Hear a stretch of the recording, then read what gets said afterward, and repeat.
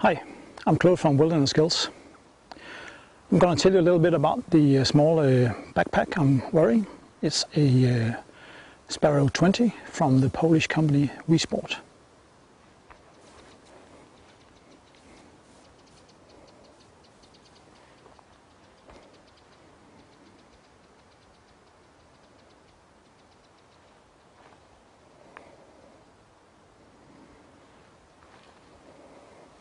The backpack holds 20 liters. It is made from 500 denier Cordura in this color, and there's a bunch of other colors you can get this day pack in. The only difference is the WZ93 camouflage type pattern. It's the Polish pattern. The bag is made of 1000 denier Cordura in that version, but the rest of them is 500 denier Cordura. The weight is only 850 grams in this model here. The measurements, well, height is 40 centimeters, depth is 20 centimeters, and width is 30 centimeters. And the day pack here is made in cooperation with the Polish Defense Forces, and there is a 5 years warranty on this day pack. Let's take a look at some of the details. Well, if we start here on the top, there is a carrying handle made out of just a strap of webbing. No frills or anything, it's just a plain webbing. I like the size and the way it feels when I lift the small pack. It is a small pack, so I find this carrying handle really effective. Then we meet the first zipper, covered by a storm flap. It's a two-way zipper, large, dimensioned to its function, and it has a couple of strings attached, so you can use them with gloves on. The next zipper is to the smaller outer compartment. Again, the zipper is dimensioned to its function, and again there is two zipper pulls with these strings here. Then we reach the front of the pack. Here we have a Velcro estate area where you can put flags, morale patches, whatever you want.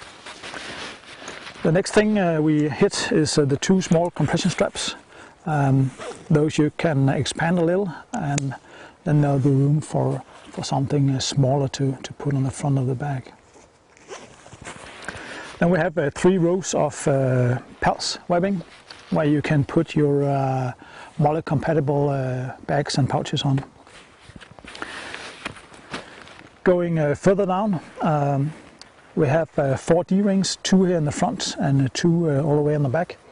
Here you can put a couple of webbing straps, so you can place your sleeping bag or your bivy sack or a tent underneath.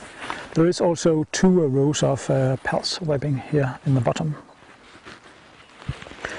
So now we covered the top, the front and the bottom. Let's see the back. Up here in the top there is a exit port for your drinking system, which is covered by a small piece of Cordura. What I noticed is that when I move around with the backpack, sometimes this Cordura loosens and then there is access for rainwater directly into the bag here. So I think the company should maybe look at extending this piece of Cordura a little bit. But I think it's a really nice idea that you're covering up the hole, and this actually prevents rainwater in entering the pack when it works. Looking on the back here, well, there is no frame or anything inside the backpack. There is the padding, and this actually is a hard type of padding, and the rigidity of the pack is actually made of these cushions, which is made out of polyurethane, which is really nice. And you can also see the 2 channels coming down here and going up your spine that actually help with the airflow. And then you have all the areas covering or touching your body is covered with the air mesh. The same goes with the 2 carrying straps. If we look at the carrying straps, well, there is no possible means of adjusting the carrying straps here up on top of the shoulders. They are fixed permanently here. There is a piece of webbing going all the way down, and there are a couple of openings here where you can place carabiners or grimlocks. And then on the way down here we reach the first of these small plastic bands where you can attach your drinking hose. The next down here is a piece of webbing with the Wisport logo on. Again, you can just have your hose going in the back here. Then we reach the sternum strap. Really long sternum strap. Again, if you're wearing Kevlar, you can have this on. On the strap here, Wisport has mounted a small plastic holder for the hose on each side. This holder can turn 360 degrees, so you can decide where to put your hose. That is a really nice small detail. And then we're ending up down here in the quick release buckle. This is a ITW Nexus Duraflex type, so it is really durable, and it has the right sound for me at least. And the webbing is sewn all the way down here on the bottom to the backpack. Looking down here in the bottom, there is two small buckles where you can attach your own waist strap if you want to use that. Me personally, I don't use waist straps normally on packs which has a lesser volume than 30-35 liters. It's an individual thing, so if you want to use waist straps, do it by all means. For me, it doesn't work. I need a bigger pack to use a waist strap. Looking on the side of the pack, there is 6 rows of pulse webbing, again where you can mount different types of MOLLE compatible pouches. There are 2 compression straps on each side, which has really long webbing. Again, this is like one of the trademarks of the Wisport packs, at least the one I've seen. The long webbing straps here. On the other side, you can see I just mounted a bivy bag from Corinthia, the Explorer 2 Plus. What I really like about these all this webbing and buckles is that, well, you can attach a lot of things to your pack. You can make the pack look like exactly like you want it. You can even attach the pack to other packs. So you can do like piggybacking, or if you are a gentleman and want to carry your wife's pack, you can just attach it on the outside using the compression straps. If you don't like the long straps and all the buckles, there is nothing in the world who prevents you from cutting them off. Just remember, when you cut the straps or the buckles off, it will start to get a little bit hard to if you want to attach something extra now.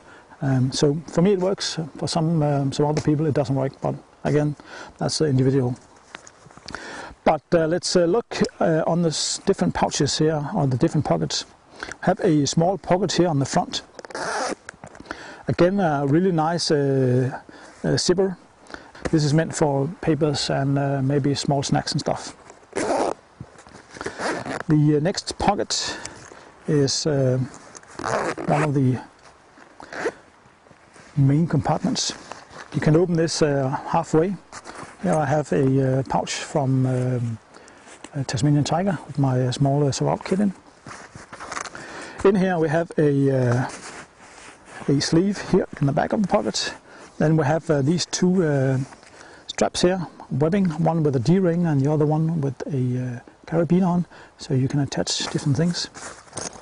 Then we have a zippered pocket with mesh, where you can put different stuff, and then you have the pocket itself. And now ending up in the main compartment, the largest compartment.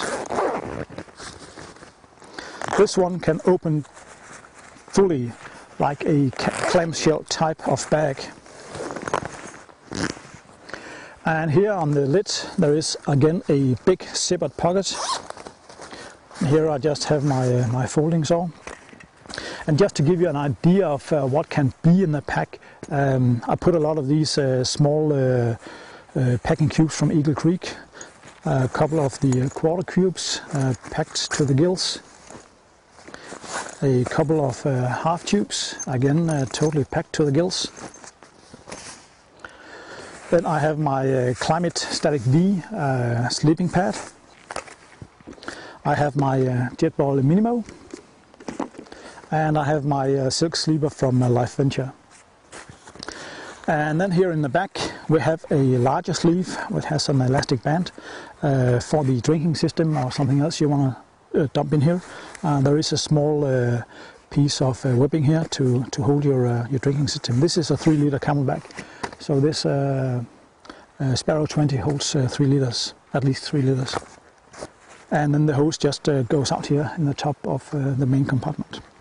My own experiences with this pack is that I've been using this as a day pack and also a travel bag.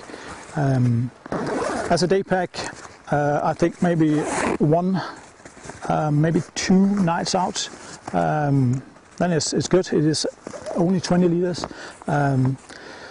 Anything above more than 2 days, well, that's maybe stretching it. But I really like it.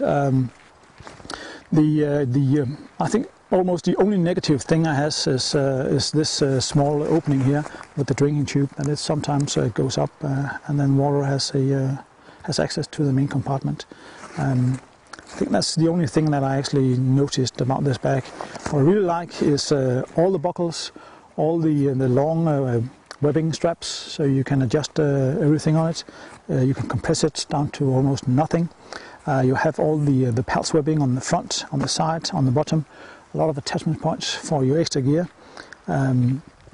And even if you cannot adjust the carrying system as much as you can with the other and larger packs, well then, because of the way that the carrying system is made and forming on your shoulders, I really think it's quality, and it's really well made.